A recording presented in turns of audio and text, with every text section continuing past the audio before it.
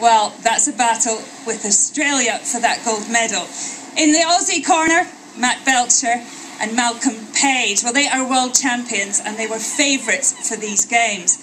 But they've been rivalled by the British duo Luke Patience and Stuart Bithell. They've been impressive, both on the water, but also by their whole approach.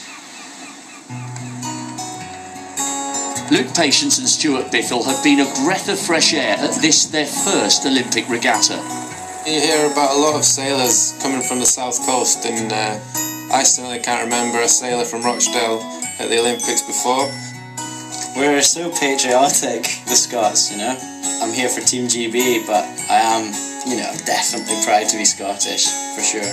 We've known each other for nearly 10 years now, and he really is a very close friend. You know, he's the first person I'd call if there's something fun to do. He's a genuine friend, he's not a business acquaintance. Yeah, he's a good boy. No doubt we'll have a beer tonight as it's the wee man's birthday. Yes, very happy return. Cheers. Thanks very much, yeah. The boat is hugely weight and height specific, you know. I'm a small guy, you know, I'm not the biggest guy in the world. And Stuart's 6'2".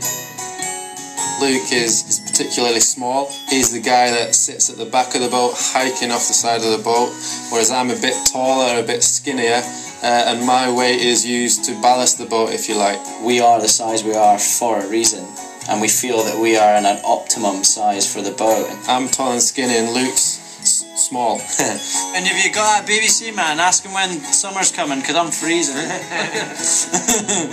Yeah, cheers.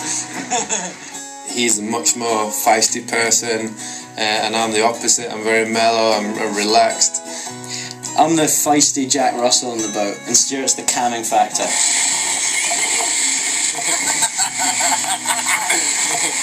Nothing's too serious, you know. You only get one chance at living life, and you'd be mad not to just have fun along the way. And that is right down at the core of me and Stuart's sort of friendship and our campaign together, making sure that we enjoy the experience and just enjoy the ride.